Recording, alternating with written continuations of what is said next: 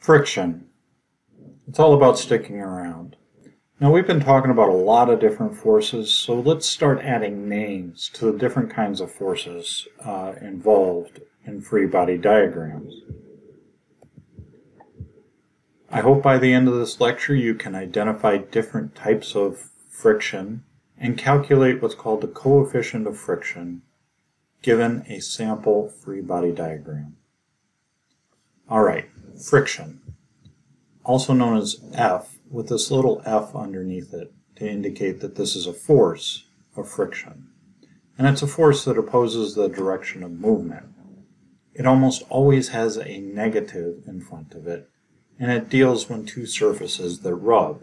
And you can do this by rubbing your hands together. That force that one hand feels against the other as it rubs is called the force of friction. Now, there's two ways that we can think about this type of force, but why don't we review some names? Some very common names of forces, and you'll see that they include these subscripts, which are small words a little bit lower than the capital F. One very common one is force of gravity, or F sub G, subscript G. It pulls. It's everywhere, and is often referred to as weight. It's the force that pulls down. Force normal, on the other hand, is a capital F with a lowercase capital N, is the force perpendicular to a surface. So it's the thing that holds things up when you put something on the table or on the ground. A support force is really a generic name for the thing that's holding up the object. Now we've done this with spring scales and I demonstrated with my Newton's apple. But hey, you can replace it with a name or identify the thing that is quote-unquote holding up. Force applied, or F with a capital A in the subscript, is someone or something pushing or pulling. Force friction, which is the basis of this lecture, is the force that opposes motion. We're going to talk about it in a minute. And then force of air resistance, force with a little air underneath it. This is called air friction. It's a special kind of friction, and it also opposes motion. One more concept we should talk about before we move along is inertia. Now I touched on it really quickly, but inertia is laziness. It is the tendency of an object to resist its change in motion. So if an object is at rest and not moving, it resists leaving rest. And if an object is in motion, it resists changing that motion. And if you take a look at this like GIF of the giraffe, the car and the giraffe are in motion until the car hits the wall, and then the giraffe has inertia and wants to keep moving, which is why you see its head bob like this. Guys, this is why we wear seat belts. If the car around you stops very suddenly, I want you to stop with the car. If you continue to move forward, you will stop by hitting the dashboard. This is a great kind of way to think about it.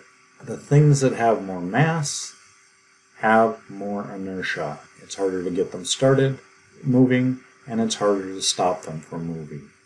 For example, it's harder to stop an elephant, a lot of mass, than a mouse. And this other GIF with the eggs shows this. The eggs have inertia. They do not want to move, even though the tray moves out from underneath them. Once the tray moves out, there's no support force, and the eggs fall in the glass. So let's focus on this idea of friction. Now it comes in two flavors.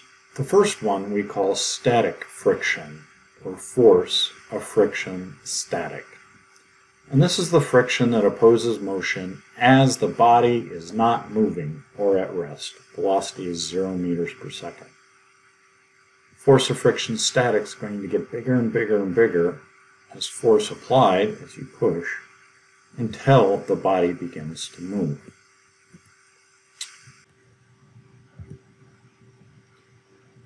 So in this simulation, I have this orange figure here trying to push this crate. And currently we can see that all of the forces, the sum of the forces, or the net force, is 0. There's a force due to gravity, there's a normal force holding it up. But if the orange figure starts to apply a force,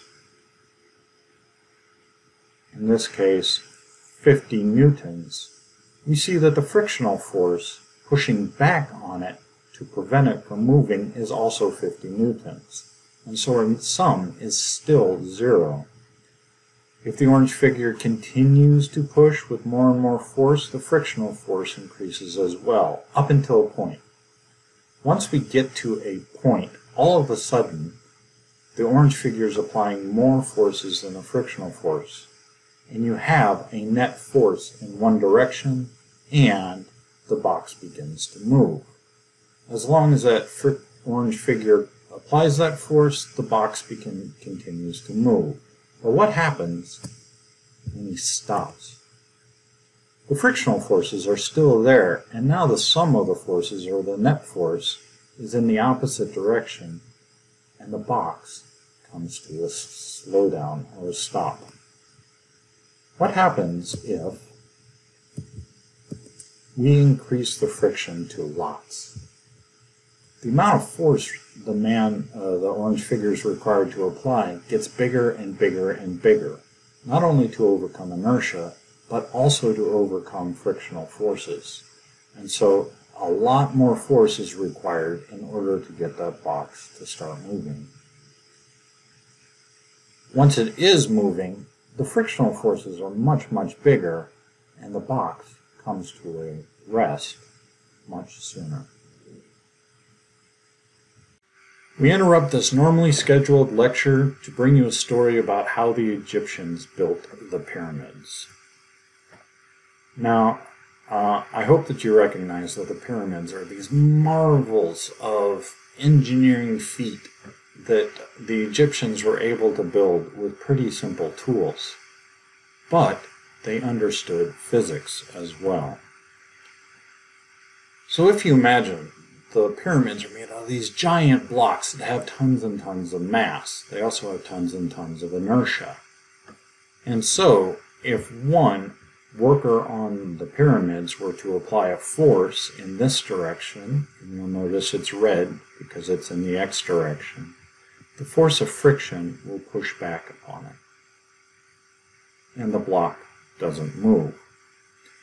But then that worker gets a buddy, and 2 people push on this side of the block, and the force of friction is still bigger than, or still equal to that force, and the block doesn't move. It's still at rest.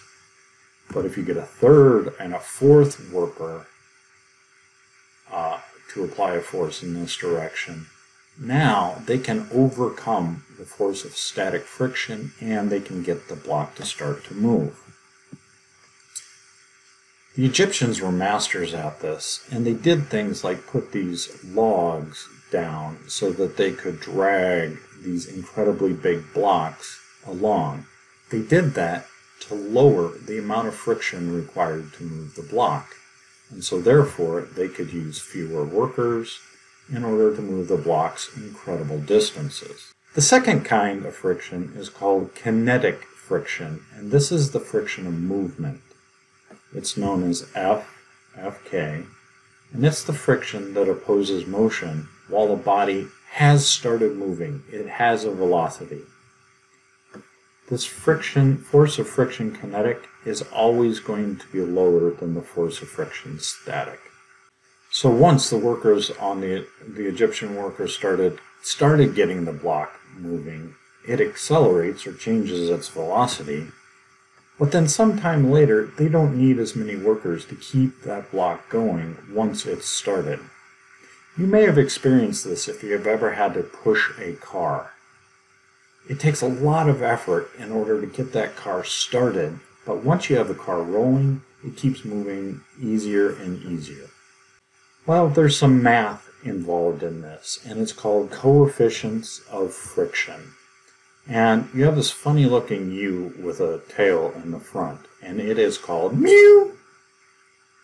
And we add a subscript to tell people whether this is mu, static, not moving, or mu, kinetic, the moving friction. This letter here is a Greek letter called mu. I make it sound like a cat, so you're going to remember it. And a coefficient of friction is a ratio that represents either the slickness of a surface or the stickiness of a surface, and the body on top of it trying to move. The math formula you need is force friction equals mu force normal. Okay, now before you freak out that, oh my gosh, that looks like an awful equation, physics is fun. Guys, do you see how I can say that physics is fun, and that helps you remember the coefficient of friction equation? What's cool is as soon as you learn the coefficient of friction equation, you get 2 for the price of 1. The coefficient of friction equation for static friction is force friction static equals mu static force normal, and that's the up force. Kinetic friction is force friction kinetic equals mu kinetic times force normal. There are 3 characteristics of coefficients of friction. They will never be negative. They will always be less than 1. In other words, they will be a decimal. And you don't need to apply a unit to coefficients of friction or mu's